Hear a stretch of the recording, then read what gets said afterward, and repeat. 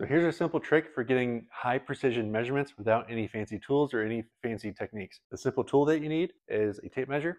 Yes, a tape measure, even though it's not highly precise, you can make it precise. I'll show you how. And the technique is about amplifying your errors so that you can really get dialed into the measurement that you want. So what's the problem statement? What am I trying to do here? I'm building a chevron pattern dining table. And a chevron pattern is where you basically take a 45-degree cut at the top of these two boards, combining them together at a butt joint, and it creates a little chevron pattern. And then you have multiple of these in different rows as you traverse the entire table. The current step I'm at is I'm about to cut a 45-degree angle on a bunch of these boards. I need to know how many boards do I need to cut.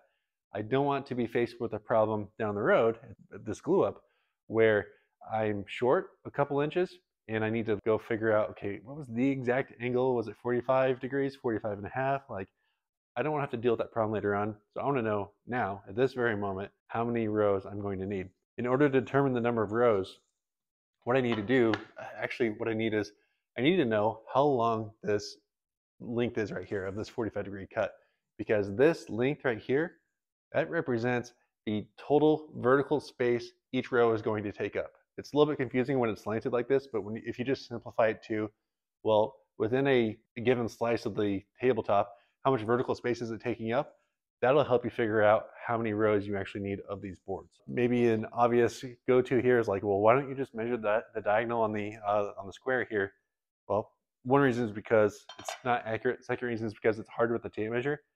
Okay, so what about another option? Well, you could just, measure the width here, and this says 4 1/16, 4 1/8, somewhere in between there, and then I can plug that into a formula to figure out the diagonal. The thing is, you could do that, and that'll get you pretty close. The thing is, let's say I use 4 1/16 of an inch for the overall width of this one board, assuming this board was representative of all the other boards I have. Let's say I said it was 4 1/16 of an inch.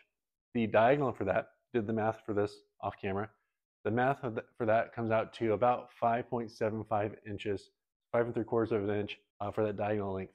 If instead I use 4 1/8, the math for that comes out to 5.83 inches, and that's quite a bit of difference. It may not seem like a lot of difference, but when you have 15 rows or 20 rows of boards, that amount of error adds up and compounds and compounds and compounds, and could put me in a situation where I'm off by an entire row. And again, I want to avoid that. So here's what I do is I take my boards and I'm going to amplify the errors, and I'm going to measure the overall width of 4 different boards. And I'm going to do 4 boards specifically because it makes the math very easy.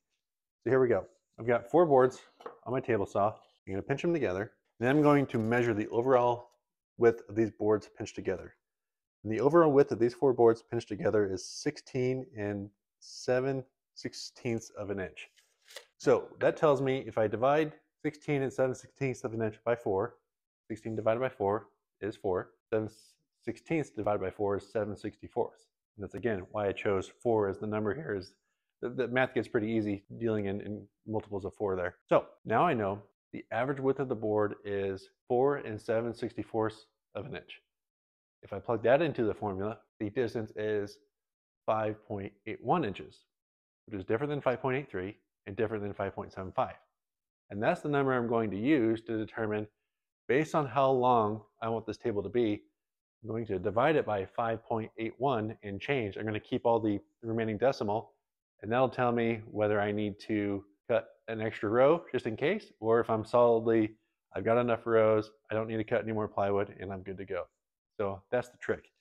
Yes, a tape measure is not super accurate. I mean, a 1/16 of an inch is accurate in some settings, but in other settings, it's not. In other settings, you need a set of calipers, but you can still use a tape measure and just a simple idea of like compounding your errors and then dividing out the average in order to see what's the average width of the boards that you have in front of you.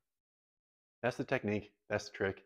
I hope that's helpful. I'm Charlie. I'm with Measure Twice Woodworking. Hey, real quick follow-up note, because I know I'm going to get a comment about this, and I just want to make this very clear. I gave this example as an example for why it's beneficial, why it could be beneficial to amplify your errors. If you don't want to go through all that, it's fine.